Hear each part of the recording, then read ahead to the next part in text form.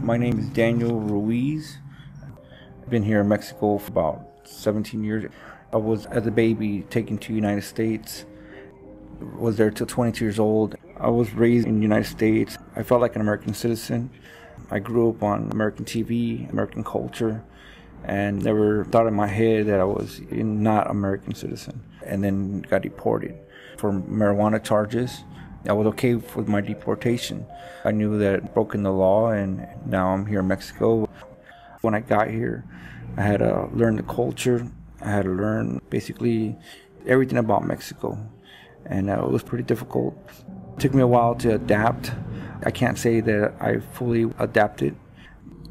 One thing that's difficult being down here, knowing that when your families all gathered together, celebrating Thanksgiving or Christmas or any family event, and seeing the pictures, hearing them on the phone, or just knowing that they're there with your whole family and not being part of that, it's really heartbreaking, and it's something that all deported people share. We all feel the pain that we're not there with our families on special moments. When I got here in Mexico, I knew that if I went back, what chances were they for me to stay there without getting deported again? For me, it was just not right, so I just decided to stay here in Mexico and just deal with it. And so I looked for good jobs, and I found them working in different areas. I worked at renting out jet skis, and it was pretty fun on the beach. And I worked in the call center business, and that's where my life took off. Right away, I learned how to move up the chain in management, and later on down the road, met a friend, and we started our own business, and I became the vice president of a company. We hired a lot of people that were deported. I got to meet them, I got to understand their stories, and later on down the road, I wanted to do more for them. I could help in their job, but I can't really help them in their personal life. One day, I was in my office, and this girl named April came in and asked to use the phone. And I wasn't really busy at the time, so I said, go ahead. She worked there before, but she was having problems. She wasn't doing too well. And I'm sitting there thinking about how many people out there would like to use the phone. So I looked outside the window and I looked over the city and I said it'd be nice if I could just put a place and have a couple phones and maybe some computers and help out people that are deported. Also, I was thinking how to get business on my own. So I left that company and I started my own business. Decided to do both, help people and run a business. So I started this business. The company is called Kingpin, and we do promotional items for businesses. We sell promotional pins, keychains, t-shirts all through the United States, and we teach people sales. So the people that we hire are people that never had experience on the phone, and we teach them sales. We teach them customer service. We have a good training program where we can get anybody off the streets.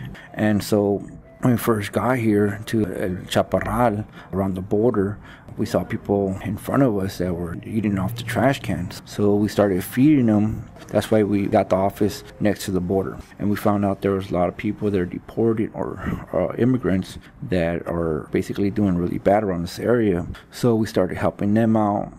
We started providing a free phone. We provided a computer so they can log in and contact their family through Facebook, Messenger, or email. And we started giving free water, free food, free clothing.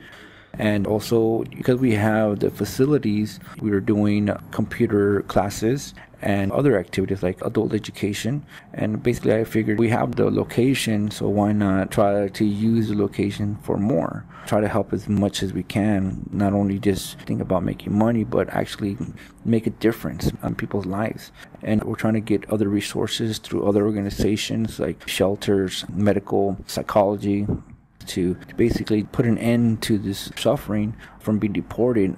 So we have other services that we provide. We have a bathroom, we have lockers, because there's a lot of people are just wandering around the city with a backpack. We have showers. So we're trying to provide all the necessities a person would need to be able to get ahead in life. I've been investing into this nonprofit organization through the business, and we don't really have other resources. So I've been pretty much doing this on my own, and my thinking is just build it, work it, and then have people just come in once it's built. What we want to do is just put a lot of work into it, a lot of love, a lot of heart into it, and then let it flourish. We're trying to create a voice also for deported people. We're trying to organize social events where deported people can come together and just create a unity in the voice in society, that we're not criminals, because here in Mexico there's a lot of racism, and if you're deported they think you're a criminal. So we want to make sure we show people that we're good people and that we're just trying to make our lives here and do good and just helping each other out. The whole idea of what we're trying to do here is just help people understand we're in Mexico and we have a new opportunity, a new beginning.